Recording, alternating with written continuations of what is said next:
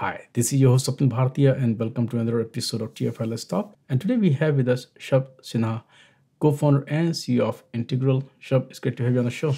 Yeah, thank you for having me. Looking forward to speaking today. Talk a bit about the concept, the idea behind the company, why you created the company, and then we can also talk about the focus area. What are the fields that you folks work in? Integral automates all of the compliance processes necessary to work with healthcare data. So our goal is simply to enable speed in an industry that currently doesn't have it. And what we do very mechanically for companies is there's so many companies who want to work with very sensitive healthcare data and combine it with other types of data sources such as geographic, demographic, and a variety of other sources in order to get a 360 footprint of a customer or a patient in order to develop better treatments, have more informed messaging, and a variety of other use cases. The problem is when you're working with healthcare data, especially sensitive data governed by regulations such as HIPAA, you have to go through lengthy, manual, arduous compliance processes that are typically human-led today in the form of consulting. And I came upon this in my last role where I was at a company called LiveRamp, a public tech company that traditionally focuses on ad tech, but I was in their new incubations unit, kind of like a smaller version of Google X, where we were experimenting with different data analytics technologies in healthcare. And we continuously bumped up against this compliance problem of we have all the right data, we have all the right technology to combine it, but we can't do the thing that we want to do, combine the data, until we get the okay from a privacy and compliance perspective. And so I would work with consultants, specifically HIPAA consultants, to come in, take a look at our data, take a look at our processes, engage in a pretty lengthy traditional consulting process every time we wanted to combine a set of data. And then we would finally be able to deliver value for the clients by running analytics or some sort of queries. And so that's how I happened upon this problem. And given that I was doing the manual fixes myself, I realized after 2 years of doing this, this should be a software such that there is no human layer or there's very minimal human layer and there's an automation there. So Integral is that automation to ensure that companies can seamlessly, quickly, and most importantly, compliantly work with healthcare data as quickly as possible for analysis, machine learning, marketing, and a variety of other use cases. When we're talking about leveraging health data for a lot of other, so talk about the market industry that we are talking about here. There are a variety of companies looking to leverage healthcare data for analysis because it's such a valuable dimension to someone's life. You can imagine your prescriptions, your history of surgeries, all of these very, very important things in your life make for a great analytic profile, especially when attached to the non-medical parts of your life, such as where you live, where you grew up, what kind of food you eat, etc. However, we're focusing primarily on life sciences and digital healthcare companies today. So our customers, potential customers, and partners, and potential partners as well, range from big pharma, big insurance, as well as Series B, Series A digital healthcare companies. And that's primarily because these companies are on the front lines of performing very novel, bespoke analytics in order to, for example, aid with clinical trial development and recruit the kind of highest efficacy patients or the people who are most likely to be positively impacted by certain drugs.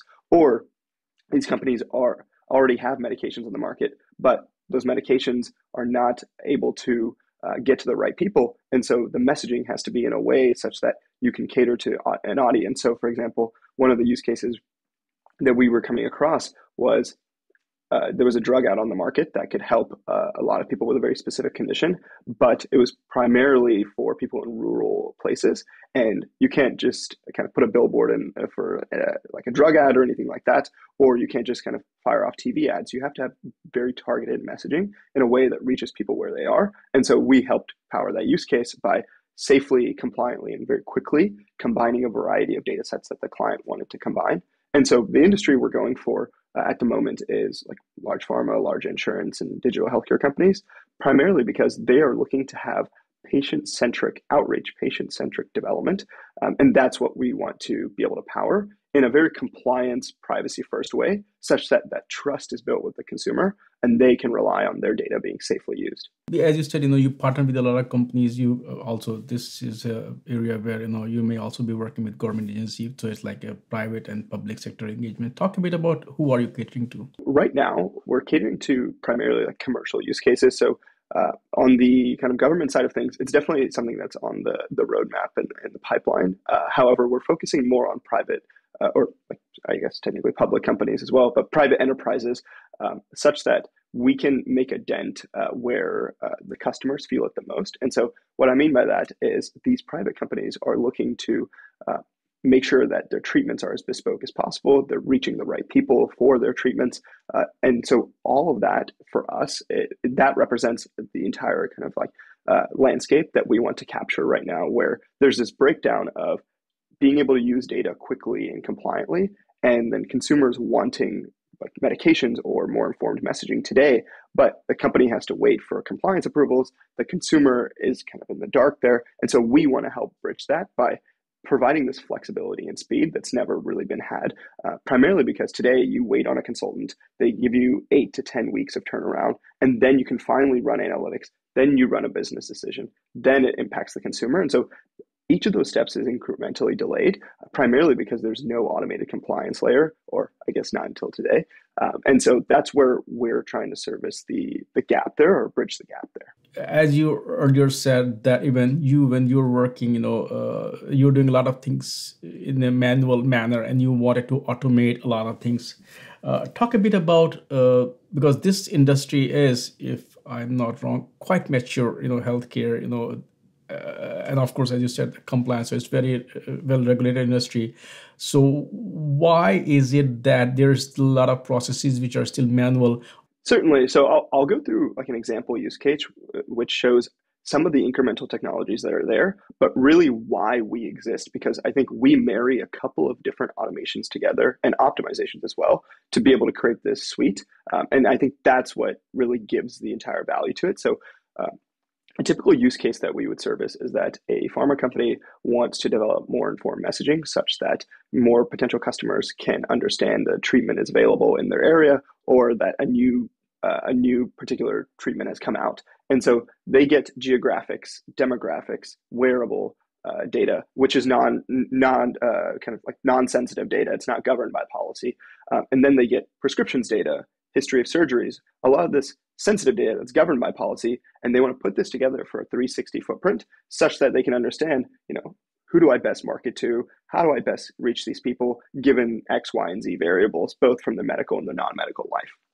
And so today, what would happen is that company contracts a HIPAA consultant. That HIPAA consultant is sent the data sets, is sent the context, there's Zoom calls, email threads, all this kind of traditional consulting process. And then finally, the consultant looks at the data, says, yes, this is possible. No, this is not possible. Here's X, Y, and Z reason why. Here's X, Y, and Z recommendation to change the data set. And then after another lengthy process, the data set is remediated, sent back to the client. The client is then sent documentation for exactly what happened, such that the compliance departments at each of the respective companies can take that and internalize that report and memorialize it. And then the data set is ready to go for analytics. And so by this time, we're at 12, 13 weeks at least. And so there are incremental technologies in there where like they have project management tools and all of that. The issue is that there is no end-to-end suite of automations, well, until today, where it automates the work that the consultant is doing, so the privacy risk analysis and the collaboration. So Integral steps in today to do both. So how does Integral work? Integral is a data product that sits on top of a data storage system such as a GCP, AWS. Those are the most common ones, but we also work with custom storage solutions. And we continuously monitor for data sets being uploaded, changed, any modification. And we're this continuous monitoring agent that flags lack of compliance because we're continuously running privacy risk analyses. You don't have to onboard us. You don't have to send us the data. We meet you directly where it's at. And then we flag all of the problems via our platform. You're able to fix your problems in a UI. You're able to experiment with different data combinations, data iterations, see your compliance score go down, up, whatever the result is. And then once you get to a sufficiently low level of risk, you can hit the go button, and output of our software is the remediated data set, as well as all of the compliance documentation. Because we've automated the end-to-end process, we can record everything as we go. And so that's how we, I think, build this technology where there's individual points today where there's technology helping. However, there's no end-to-end suite that pretty much powers the end-to-end from meeting you at the point of your data to the point of compliance. And that's how we take away human involvement to a certain degree. And then one call out there is that our automations are developed in consulting and in collaboration with our HIPAA advisor, whose name is Dr. Bradley Malin, and he is one of the leading HIPAA consultants for governmental agencies, top tech companies, top pharma companies, et cetera. So a lot of the robustness we have and the privacy risk analysis we can run, we have because we can collaborate with him so closely as our exclusive advisor. What else you're doing to ensure that you are fully HIPAA compliant? So one, on the kind of third-party resource side of things, we retain both HIPAA and legal counsel, and that's primarily for the reason that we are in two worlds. We are in compliance, we are in data, and so we must maintain that, I think, on the legal front as well. And so we maintain pretty robust documentation, robust reviews, and then in addition to kind of maintaining the third-party resources, internally, we have a pretty robust compliance program that ensures all the data that we take in, if that is what a client wants, or should we meet the client at the point of data storage, all of that is recorded as meticulously as possible in a client-facing way, such that they can see all of the processes, all of the policies we have. And then one thing to note also is that while we are HIPAA compliant and have followed the right procedures to become HIPAA compliant and maintain that, we also realize that a lot of our customers have this sensitive data and they don't want it to leave their environment. So we have an offering that takes our software, packs it into their infrastructure such that no data ever leaves and all processing happens on site. And so I think of our HIPAA compliance program as something that makes people feel very comfortable. And then to take that to kind of like another layer, we meet people where they're at and we make sure no data leaves if that's what makes them the most comfortable. We've seen that be the most common implementation, and we're happy to work with that, just given that is what the kind of like the industry desire is. Let's look at the ecosystem and market, the changes that you're bringing there. Of course, healthcare insurance, or whether it's auto insurance, life insurance, auto insurance is big, they're a big consumer of big data. They have a lot of devices in the cars, how they track how you're driving and everything else. Talk a bit about how big data is going to have impact on healthcare industry. I came into healthcare primarily right at the beginning of COVID or right before. And so I was able to observe the pre-COVID healthcare data attitudes and then the during COVID attitudes and now the post-COVID attitudes towards data. And one thing is very clear where data-driven strategies have always been a priority for large pharma, large insurance, and digital healthcare companies. However, now it's becoming a top one, top two priority in the sense that when there was all of this, the world basically stopped, right? And so when you had to reach consumers in a way they wanted to be reached, that boiled down to how do you understand where consumers want to be reached and how? You look at their habits, you look at their preferences, all of that is stored in data sets. And especially during COVID, there were both governmental policies and social habits and technological trends that inspired such robust, such widespread data sharing that digital repositories of geographic, wearables, claims, prescriptions, all of these data repositories exploded in data collection because people were so willing to share data. And that's something that's continuing today. People are not shying away from kind of sharing their data. I mean, you could kind of think anecdotally how many people in your life have gotten a wearable in the last 2 to 3 years. And so just going along with that trend, companies are realizing that there are large data repositories to be able to leverage, and they have no problem buying that data. They have no problem analyzing it and integrating it. The piece that comes and like slows things down is how do you compliantly do all this such that you have privacy, patient trust, all of that be at the forefront while still moving quickly. And that's why we exist, where we can take this massive trend, massive technological tailwind that's happening, where all these data repositories are growing, and they reveal so much about consumers in a very helpful way. And we can help companies combine that as compliantly as possible so they can be within the rules and walk the line between data utility, so aka analytics value, and patient privacy. Talk a bit about what kind of value you are bringing to the ecosystem to not only stand out from the competitors, but also kind of once again helping other players also improve upon their own services. I see that in two ways. One, what we have on our team, just because I haven't gone through the team yet, is a mix of healthcare plus data expertise. So I come from the world of leveraging large data for healthcare analysis, healthcare machine learning workflows, and a variety of other use cases. And I was working with the top pharma and life sciences, top pharma and top insurance companies to do this. And so, kind of bringing in that very intimate experience of all of the pain points, like that is like a major value on our side of things. And then on the other co-founder side of things, my co-founder and CTO John comes from Salesforce data ingestion, building Salesforce data ingestion products, building large scale data systems. And so with this healthcare data product that simultaneously serves compliance stakeholders, data stakeholders, the team expertise is crafted and I would say like married well in order to have a very seamless execution of that. So that is one thing we see both in sales calls as well as like product usage that stands out. And we've tried to have that be a big differentiator for us. And the other pieces of this is that we are automating compliance by way of a data product. But as we spread through the ecosystem, we're actually building an infrastructure such that we can facilitate safer exchanges of data. So for example, company X using Integral wants to work with company Y using Integral.